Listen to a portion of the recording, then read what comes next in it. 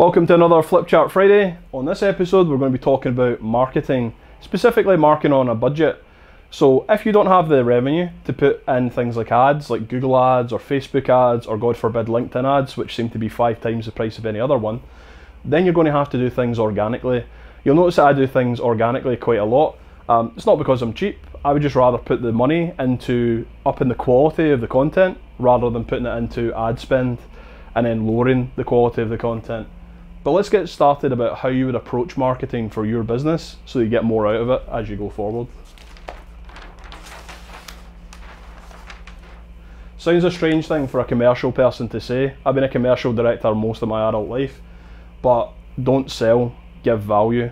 You should always look to educate, entertain and engage with your audience. So I've noticed that on these videos we very rarely talk about specific services or things that people can buy.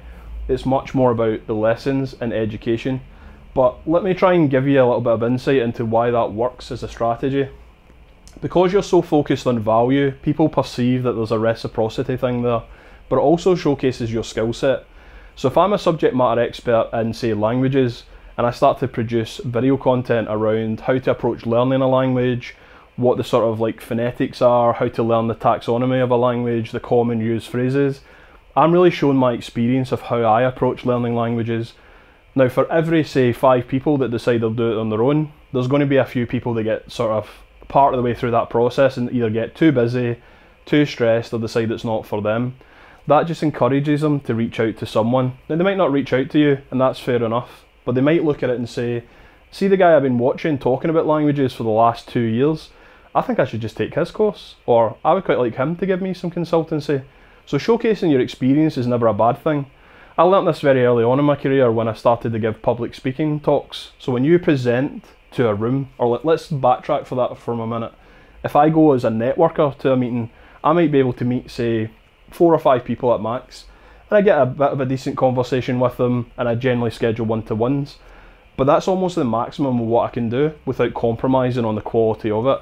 But through things like public speaking, I can actually talk to the entire room, and then everyone in that room gets an experience of, that's what John specialises in.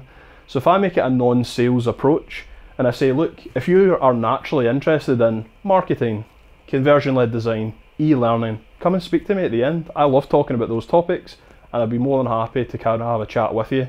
See the people that come up at the end of the talk and speak to you, they're your natural fit customers or referral partners anyway. But when I'm actually approaching social media, I'm taking that same principle of public talks and putting it on a medium where I can actually use that. So the way I've always broke down my content is it educational? Is there value for the customer? So if I'm not sharing the golden nuggets and I'm almost like keeping them all secret, the perception is that that's given me a head start, a distinct advantage over my competitors.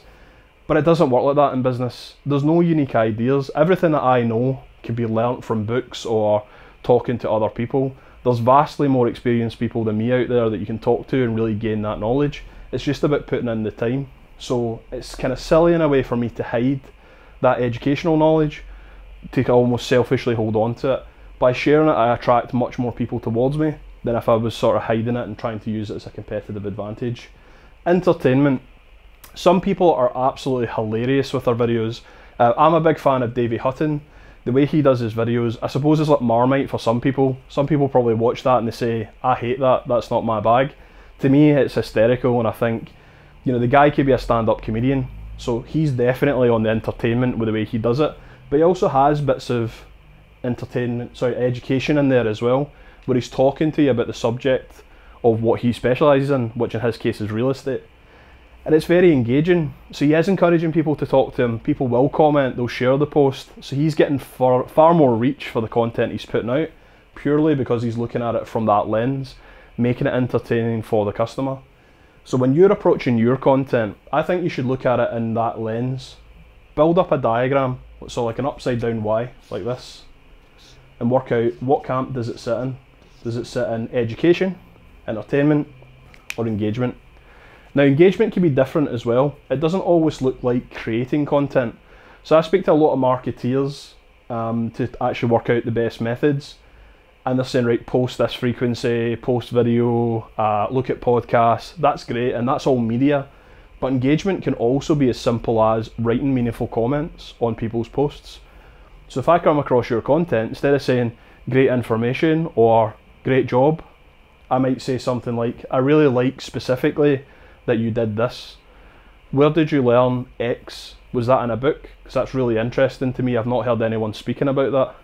This is kind of like how you are with kids. You know, when you give a kid a kind of compliment, you don't just say, good job, pal.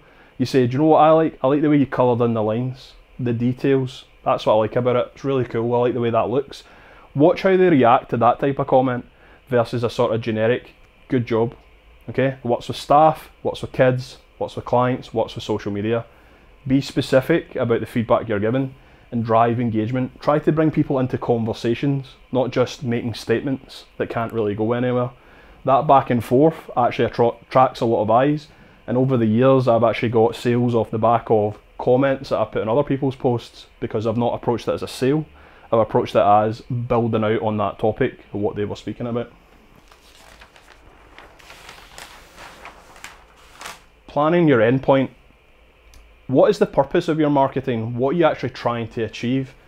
So I've done it with my business, not to kind of focus on it, but just to try and give you a realistic view of how we would construct our content. So the way I look at it is, what's the end destination? So we do website video audits, and that's a kind of like a low cost, good value return. We do startup packages, we do consultancy and support, and we do custom projects. So in a way, that's like what we're in business to sell. For someone like Apple, it would be iPhones, iMacs, PowerBooks. They've got their own products. You think about what your endpoints are. Where are you trying to drive your traffic towards? Because that's what marketing's all about. So it doesn't make sense for you to put out content on, say, something like languages, which I was saying earlier, if that's not something you sell. So I'm not saying sell languages as a service, but show your subject matter expertism in an area that you actually sell, and it will naturally flow that the person, when they're curious about it, says, I really love these kind of tips that you're sharing, John, but I'd like that done for my business. Well, let me tell you about an audit. Now, I won't do that publicly, but I would do that through a chat or a conversation on the phone. I'm always thinking about my endpoints in mind. Naturally, I'm looking at how can I break this into content. So I'm going, what engagement, educational, or entertaining content can I make around audits? And that's helping me generate the ideas. If you think about it, Hybrid Anchor are now producing 3 videos per week. So the kind of worry would be there of, what if you run out of ideas? What if you run out of topics to talk about on the video? But because I have these endpoints, I will forever have content, because I'll always be adding in new services, new pillars, new focus, growing the team, growing the business. And it gives me so much leverage to kind of create future topics that my social media doesn't go stale. Allows me constantly to be talking in and around the areas where I'm focused. So consider what your endpoints are in your business and then build your social media out from that.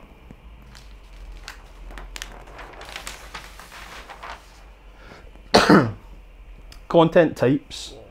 So there's lots of content. I could have literally filled about 16 pages of this just with types of content that are out there, but I've summarised a few of the kind of good ones. Blog content really shows a deep expertise in an area and allows you to go into really good detail, sharing stats, citations, book references. It's a brilliant format. It's also great for SEO, and it gets you a lot of kind of PR if you're writing the right sort of stuff. Podcasts. We live in a culture where people are very stimulated by audio or visual. You go out for a run, just want to stick on a quick podcast, get a bit of education while you're driving the car. Podcasts are ideal for that. Slides. We can't really do public talking at the moment unless we do it over something like Zoom, but that's not stopping you from making a nice slide deck and speaking to a camera like I'm talking right now. This, in a way, is a slide deck that's been converted into a presentation with a Flipchart, but it creates social media and it drives engagement and allows people to kind of interact with what we're talking about. It feels a little bit more intimate than a public talk, probably more towards a workshop, but it's one of your options. Images. So you could do something like a carousel, where it's like a couple of images in a row, or a nice graphic like an infographic or a chart that really catches the eye. That's your hook to get someone to look at your content. They read the kind of wording and then you maybe redirect them to your website or a further piece of content. Animation pretty much explains itself. Could be an explainer video, it could be just basic animation to catch the eye. Video content, I think it's clear that Hybrid Anchor really prioritise video. That's how we believe the best engagement is built in this market today, because people are so visually stimulated. And then the last one is email. you know, sending out emails, getting engagement that way. So that could be a newsletter, it could be a drip course, it could be a cold email. But considering your channels, like what kind of types of content are available to you, and then that will allow you to sort of plan better how you're going to get that content in front of the right audience. Which brings me nicely on to audience and channels. Where do your customers hang out? It doesn't make sense for me to sell my product to the wrong demographic. So for example, if really young people or really old people don't buy what I do, then I don't want to hang about on channels where the audience for that is strong. Now, audiences change over time. Things like LinkedIn have always performed well for me because it's a very business-centric social media network. It's actually my favourite social media network. Facebook is pretty good, but it can kind of lean towards more personalised kind of businesses. Things like trades are fantastic on Facebook. We do an okay number from Facebook, but it's not necessarily the main focus of where we put our kind of wood behind that arrow. TikTok, I laugh about it, but actually it's doing quite a lot of things in the business scenes. There's an upcoming podcast episode that I'm going to be doing with Mark Conley, that we're doing Business Belters, where we'll be looking at TikTok for business. I'm quite looking forward to that episode. I think it'd be quite interesting to see how businesses are really leveraging those features to drive traffic and engagement for themselves. Instagram, always a good one. YouTube, if you're doing videos, that's the place to be. Fantastic community for video content creators, course builders, businesses that want to be seen as educators and subject matter experts in their own field. Your website, remember your website's a channel as well. Feeding that blog, making sure you're kind of sharing content on there, there's constant evolution, there's constant changes. That's really key as well. And then Pinterest, so you could do things like infographics. I've actually looked at things like, there's a nice infographic for a process, you click on it, takes you through to a service, there's something I can buy at the other side. There's obviously a lot more social networks than this. There's ones I've not even went into. There's ones that are for good demographics, maybe in like WeChat for if you're selling into Asia. There might be other ones like upcoming sort of trendy apps. If you're looking for a young, maybe millennial sort of audience or Generation Z, Generation Y, they're going to adopt the new technologies far faster. So it's a good idea to be looking at what's the upcoming, what's the challenger brands. Eventually they're probably going to get acquired by like your Google, Facebook, Apple, all this kind of thing. However, looking at it that way, those kind of challenger brands are a great way to build audience really early and get that kind of value up front. Let's talk about frequency. I was constantly getting staff coming back to me and saying, you don't want to put out too much content, John. It'll get spammy. You'll start saying the same thing. You'll start going, you know, repeating the same topics, or you're kind of like re-delivering the same message. It can be too frequent. What I've done here is I broke down a table. Now you could add in as many channels as you want to do. The two that we are mainly focused on is Facebook and LinkedIn at the moment. It's not to say we won't widen the net, but I think there's a really important lesson in this. Do not commit to more channels than you can possibly maintain consistently. So let's just say that you were going to send out a video on a Monday, okay, and you were going to do a podcast on a Wednesday, and then a video on a Friday, okay? So that's what Hybrid Anchor do. I would do the same on LinkedIn. Now I know that I can hit that consistently. There's not 1 week that's going to go by where I miss a video or miss a podcast, because I plan for it, I know it's there, it's in the schedule, and I build it way in advance. But some people are all over the place when it comes to social media. They're posting things at 6 PM at night, they're going 3 weeks without posting anything, then they go through 5 days where for some reason they've just got the social media craze, they posted loads of stuff, and then they go quiet again for like a year. You need to have consistency. Think about it like a TV show. Everybody used to run home and watch their TV show, or Game of Thrones is airing on a certain day and we all almost watch it together. It becomes a cultural thing. I'm pretty sure that a lot of people's content, they'd be absolutely delighted if people were running home to watch their content, but it is important that you set a consistency. So if I say something like Business Builder Mondays, it's important that that goes out on a Monday and it's there. Let's say I miss that for 2 or 3 weeks in a row. Eventually I'll start to get messages from people that have been following saying, you're not doing Business Builder Mondays anymore, John.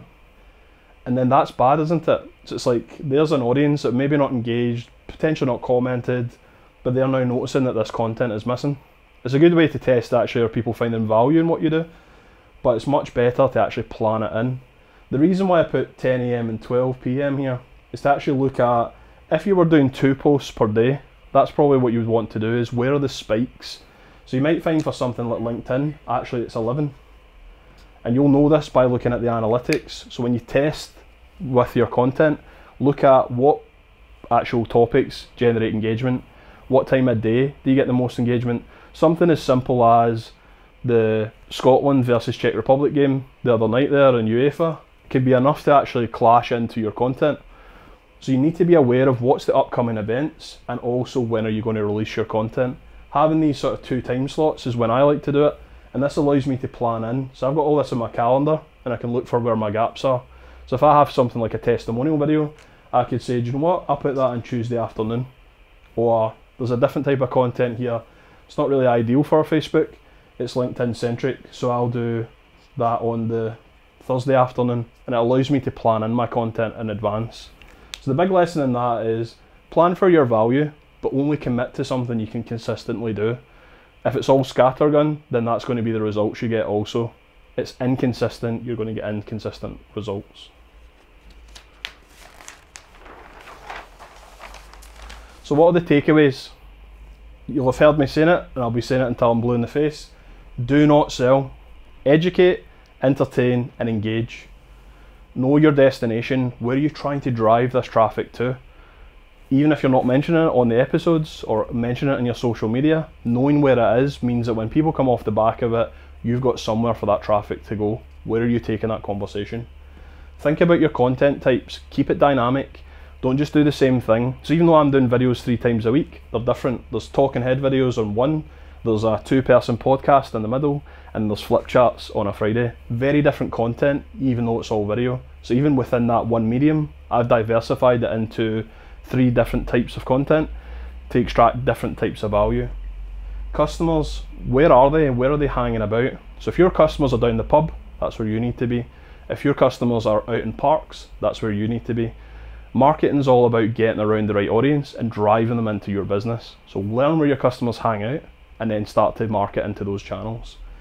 Make sure you select a frequency you can stick to.